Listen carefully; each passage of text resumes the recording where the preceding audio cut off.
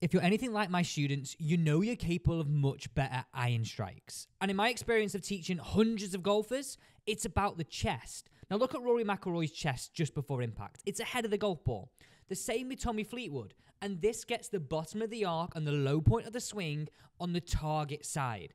This means you start to hit down and create compression.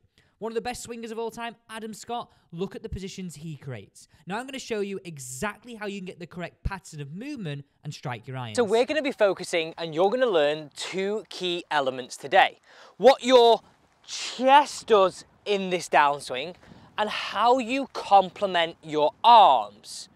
So you can really stand here and have that flexibility to be so comfortable through the hit, even with long irons in your hand, like that strike there. It really just felt as though my club was just falling on the ball. Right, let's start with chest. All you're gonna need for this drill is the club you're gonna use. I mean, still like winter here. The club you're gonna use to hit away. So let's just start off with something maybe comfortable like 8 iron, 7 iron, possibly 6 iron if you're feeling brave, but let's go 7 iron.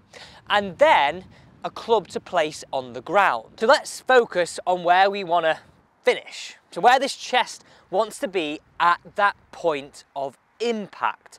So if we said at that address position, it starts where the middle of our sternum, referencing our chest, is stacked over the top of our belt buckle.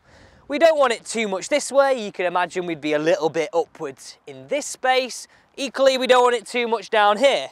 We'd be a little bit all out of sorts. What we're looking to do is get that chest ahead of the golf ball.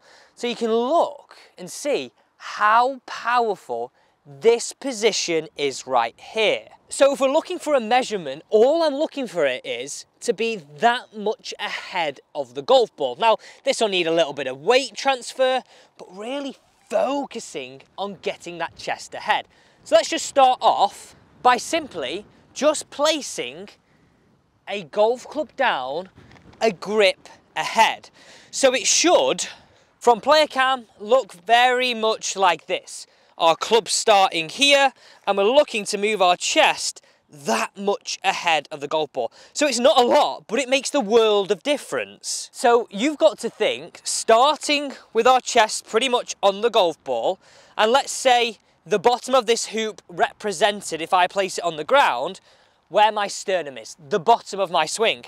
If my sternum moved behind, you can see how I'd always fat or thin the golf ball, working in that space. If we train it to feel low and weight ahead, look at what scenarios we start to get. The bottom of my circle now is roughly that grip ahead, so just that much there. Now, we don't need the hoop any longer. All I want you to do is start off by understanding that we start with them stacked on top, we turn it around the corner and practice emulating that position, whereas if you were to drop a club from the middle of your sternum, boom, it's either hitting that golf club or it's just ahead. If you do this for a few reps and it's falling behind, you know you've not got enough chest low and opening and transferring. Look where my sternum is. Just really, honestly, try this for 3 to 8 reps. Emulating that finishing impact position. And have a look at Rory here. This position here in the middle is exactly what we're talking about. Look how the chest is just ahead of where the golf ball is. And then look how the chest on the way through rotates through nicely. Another common denominator, Adam Scott does it. All top ball strikers do it, and now it's your chance to learn it too. And when you're feeling a little more comfortable, hit one away for me. With that as your focus point, little baby draws onto the flag. We take that strike every single time. Now, we've not covered these arms yet. The simplest way of thinking about these arms is this. You want to leave them, right, to do their thing. Alex, surely. It can't be that simple. Well, of course it can. Think about it logically. Your arms, specifically your right arm, starts pretty much straight out, maybe a little bit of flex in it. So somewhere around this position here, like it's not locked out, but it's got a little bit of flex. In the backswing, it moves and gets this slightly bent position.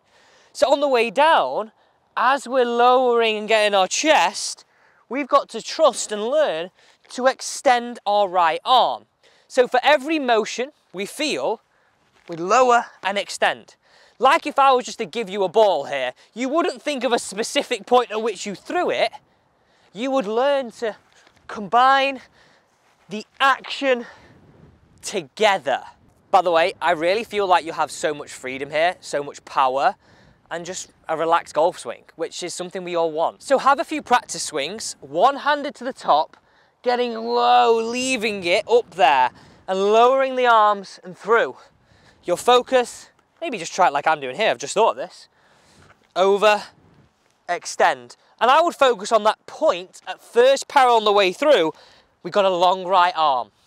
Simple focus points for great ball striking, and you're gonna have confidence coming out your ears. That's even the right thing. That to the bunch, I felt like low and boof. Thank you so much for watching today's video. Don't forget to subscribe and turn on the bell. That way I can keep you up to date with everything that's going on here at Alex Elliott Golf. Plus, I can help you play your best golf this summer.